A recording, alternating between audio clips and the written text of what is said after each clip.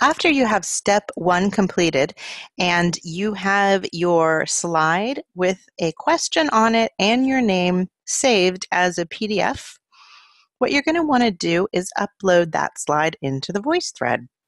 And this video is going to demonstrate how to do that. Open the VoiceThread on your screen, and in the upper left corner, click on the 3 horizontal bars. From the drop-down menu, select Edit, click on Add Media at the top, select My Computer, locate your PDF of your slide, and click Open.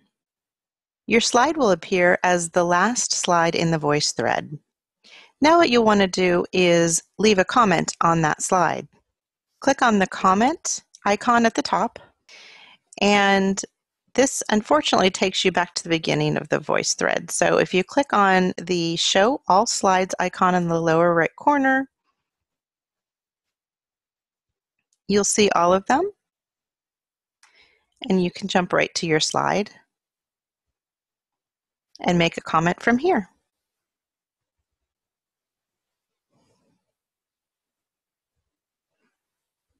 The other thing to know is that there is no save button in VoiceThread. So once you have your slide uploaded and your comment is left on it, then you are good to go.